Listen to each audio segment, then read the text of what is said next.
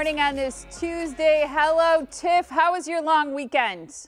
Oh, it was wonderful, relaxing. Thanks for asking. We went up north to Eagle River and then actually took a trip up to the UP, which was another long drive, but so worth it because we went and saw waterfalls. Isn't it gorgeous up there? Oh, I had never been. That was the first one. That was now Nawadaha. This one here is, I think I'm going to say that right. The other one was Manobezo. This one, I loved this one. I forgot the name, but I was able to kind of get up close. Now this one, see that bridge up there? Yeah. Okay, that bridge. So this was an old logging river. This is Agate Falls, if people have been there before. We were able to go up on that bridge. It's now a snowmobile trail, but it was built in like 1899. How cool is that? Whoa, that's got some history, huh? Yeah, so we were able to go up on the bridge, look down at the waterfall, then actually go down to the waterfall and get like pretty up close there. I don't know if you can tell, but I was very close. Not dangerously close, but very close. So it was actually really neat. I'd never done something like that here. Yeah, I think you get that far north and it's just all about the majesty of not just the waterfalls, but the trees, the size of the rocks. It's gorgeous there. And you had a great weekend weather-wise too.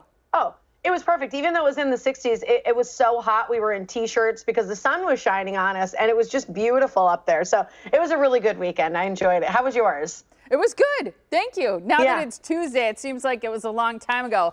But I read something interesting in People magazine that I absolutely love and had to share. And it's about Jane Fonda. You know, I'm fascinated by her and Cher, mainly because of their age, because it's shocking to me when I look at them that they're actually older than me.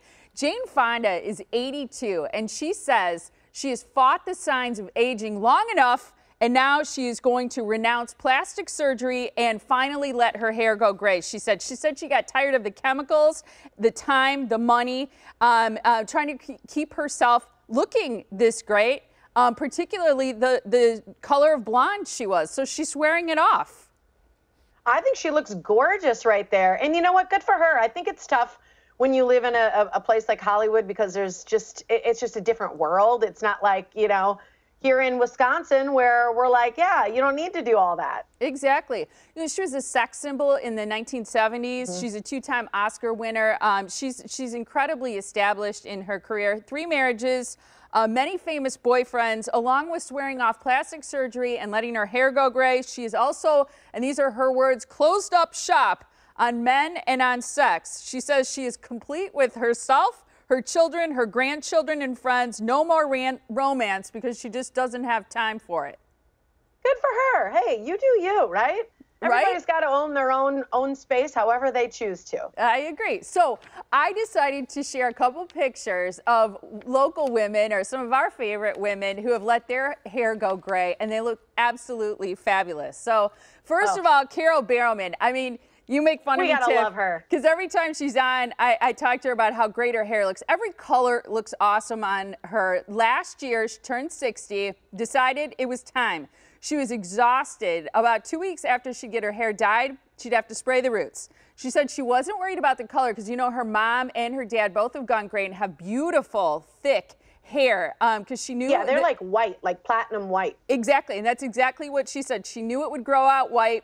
A friend told her that she has signature hair now. She's bold and bright.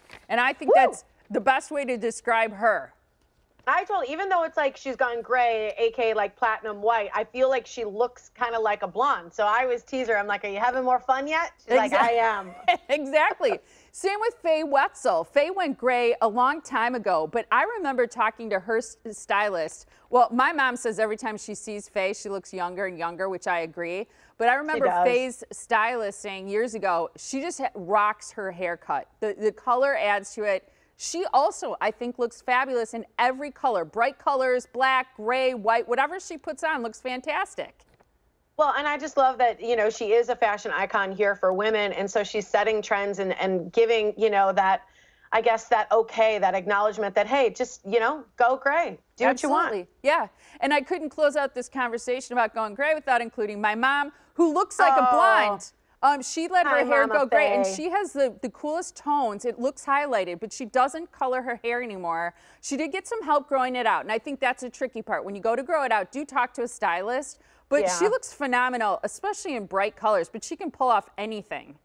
Isn't it funny? Like, I can't even remember what your mom looked like prior to being this color, because I just think it looks so natural on her. I think so too. Thanks, Tiff. I appreciate that. Yeah. And because she's wearing red lipstick, I wanted to share this Andy Rooney quote. He said, "A woman over 50 looks good wearing bright red lipstick." This is his quote. "This is not true of younger women or drag queens." I personally think drag queens look great in red lipstick, but I love that he says older women over 50 can pull off the red lipstick.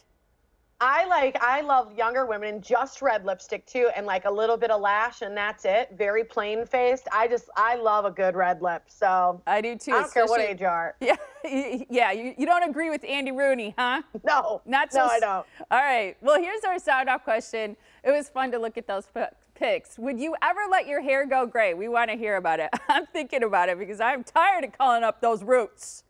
Dare ya? Okay, we'll see. Maybe when I get just a little bit older. All right.